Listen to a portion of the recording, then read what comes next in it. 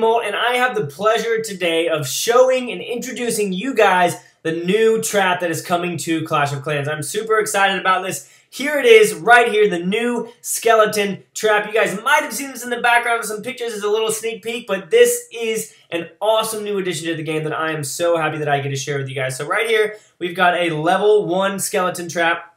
You can see all the information. So level 1s will spawn 2 units. You can see all the other stats here if you guys want to pause it and whatnot. As you upgrade it to level 2 and level 3, you get 1 more unit per trap. And as you upgrade from Town Hall 8, Town Hall 9, Town Hall 10, you get up to having the ability of having 3 traps. So these traps are going to make a very big difference in the game, in my opinion. One thing that you guys might know about me, as I always upgrade my my town halls and as I design my bases, I always talk about having the clan castle in the middle, but now you kind of have mini clan castles in each of these traps, which is awesome. Again, guys, just pay attention to the side, and you will see all the stats for these. They can be ground and air as well. There's a little skeleton or a little skull graphic on the front of the trap if it is a ground trap, and then there is a set of wings on it as well for an air trap. Now, you can spread them out all around your base just like any other trap. They're not going to be recognizable.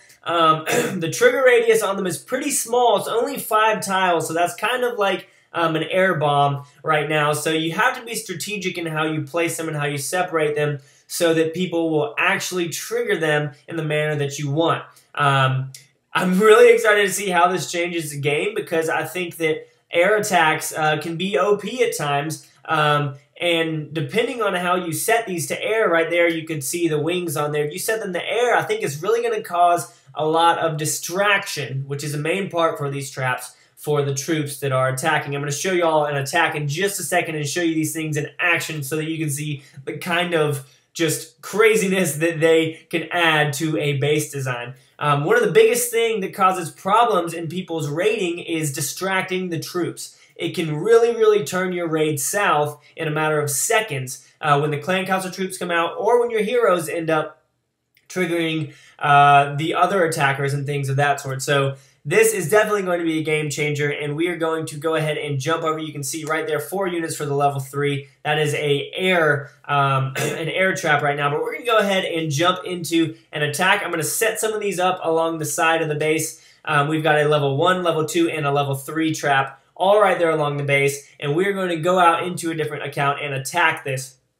So remember where they are and watch how we drop the troops. So we're going to go ahead and drop a couple of giants all along this side. You can see there they go, they spawn. That is the level 1 trap, I believe, and you can see them attacking the giants. Now, the thing is, the giants aren't going to get distracted by them because the giants are focused solely on defenses. There go the minions, and there go the traps chasing after them because that was an air trap. So you can see they have those balloons attached to them, and they chase after the minions, but the minions did a great job of taking them out. Right there you can see we're using some goblins to activate that other one, and you can see that those that the little minions that pop out do a pretty good amount of damage as well as cause a great distraction. Now this wizard is going to try his best, but he is going to get owned, so we're going to drop down a couple more and they will take them out with splash damage. But as I've been saying all along, I'm really excited to see how this changes the layout of people's bases, how it changes the location of their clan castle, if it does in fact do that, or I don't know, just the other effects that it's going to have on the game. So we're going to drop down a giant right here. We're going to see if he can make it to the walls before dying.